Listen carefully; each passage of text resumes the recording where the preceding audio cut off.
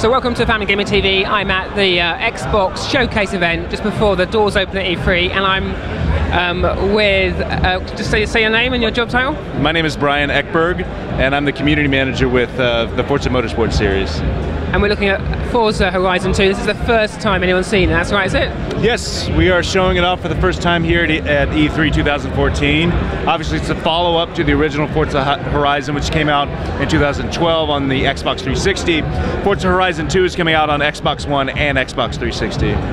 So here we've got 3 cars on this lap that we can choose, so just talk us through the different vehicles. So we have 3 amazing cars here. This is the cover car for the game, the Lamborghini Huracan. This is the debut of this car. This car's never been seen in a video game before.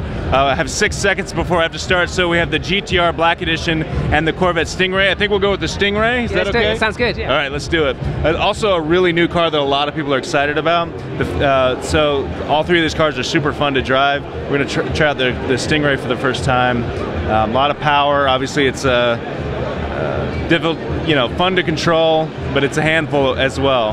And a lot of the same cars that you expect to see in a Forza Horizon game. The McLaren P1, the Vipers in here, the Pagani Huayra, those supercars that you want to drive in an open world environment, they're here in Forza Horizon 2. But you can take them and do things that you've never been able to do before in a Forza game, like drive off-road like this.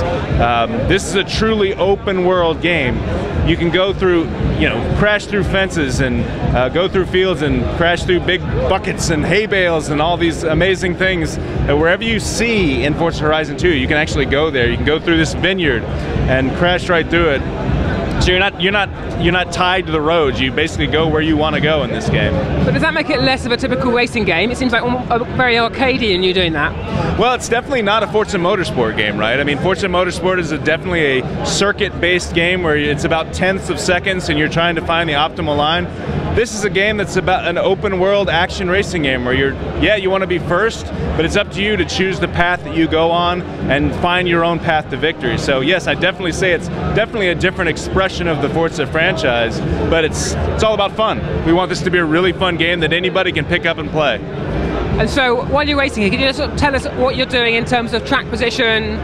And your opponent's up ahead of you? Absolutely. I'm driving this Corvette Stingray. I'm in 6th place right now. I've got the Lamborghini Huracan, our cover car, right in front of me. And I'm driving, this game takes place in Southern Europe. So if you think about the south of France, northern Italy, the foothills of the Alps, that's where this game is taking place.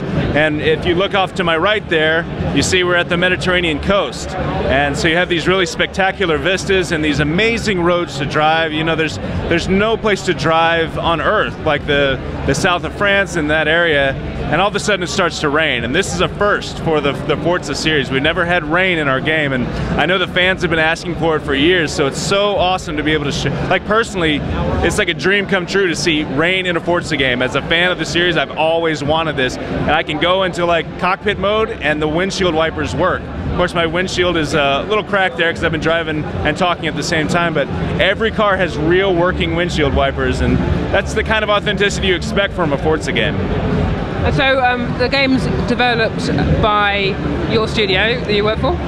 The game is being developed by Playground in the UK, Playground Games, who are the same developers who made the original Forza Horizon. I work for Turn 10 Studios, the makers of the Forza Motorsport series, but we work very closely together with Playground to develop this game. Like I mentioned before, this game is being built off the Forza Motorsport 5 engines, so a lot of technology and code similarities, and sharing a lot of that same technology, the same technology that makes Forza Motorsport 5 so beautiful and so fun to play are the underpinnings here, and the talented people at Playground have really taken it to the next step and making this open world game that's really fast and fun and go anywhere you want. It's kind of like a dream come true. You're driving these amazing cars in one of the most beautiful places on Earth. You're crashing through stuff and you're having a great time. And so in the real world, are you a motorsport fan? I'm a huge motorsport fan, absolutely. Yeah, I love anything to do with cars. So what car do you drive? Well, I will say that my car is built based on budget, not on what I love. Yeah. I have a Mazda 3, but I love it a lot. It's a great car for the money.